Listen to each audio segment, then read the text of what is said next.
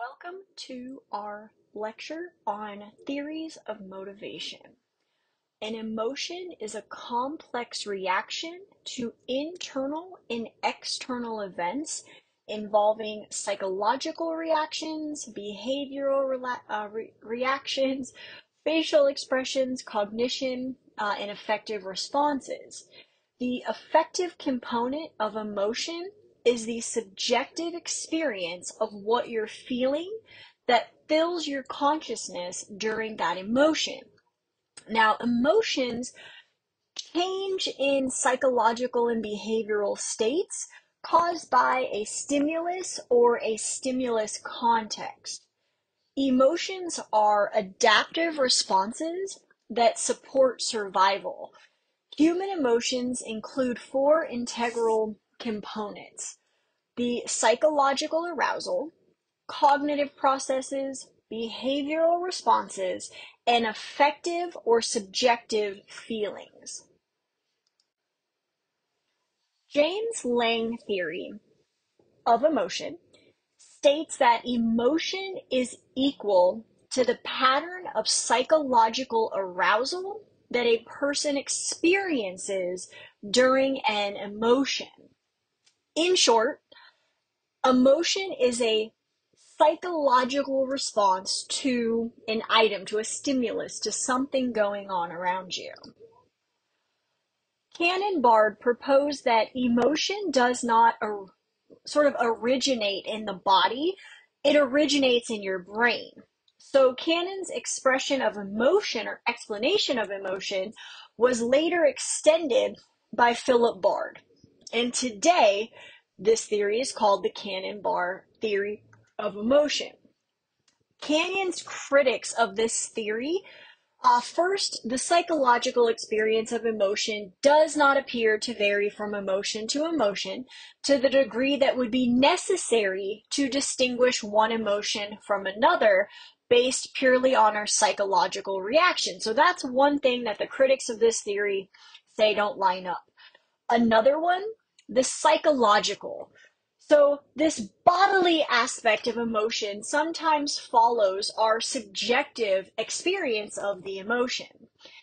According to the James Lange view, there can be no emotion before there's a psychological response. And artificially created psychological responses don't give a rise to emotion. Some modern support of James Lange's theory sort of were based off these criticisms of Canyon. The most problematic one was that psychological responses are too similar to allow us to adequately discriminate amongst the many emotions that we feel. Psychologists now have new tools to study these bodily reactions, allowing them to examine the psychological response that accompanies emotion sort of in greater detail that then was really possible in Canyon's time.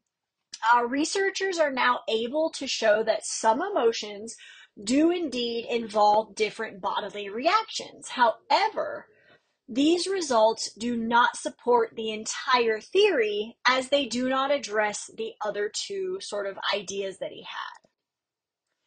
The two-factor theory of emotion. This theory states that emotions are a product of both psychological arousal and cognitive interpretations of this arousal.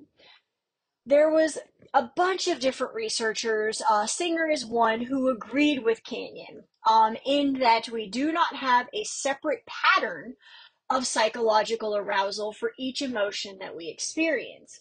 When we experience an emotion, we experience this non-distinct general sort of psychological arousal. We are then using the situational context to help us cognitively interpret the meaning of this arousal. And it is this cognitive interpretation that leads to the expression of an emotion. Lazarus's cognitive mediational theory of emotion states that our initial cognitive appraisal of the situation that we're in determines what emotion we will feel during that situation.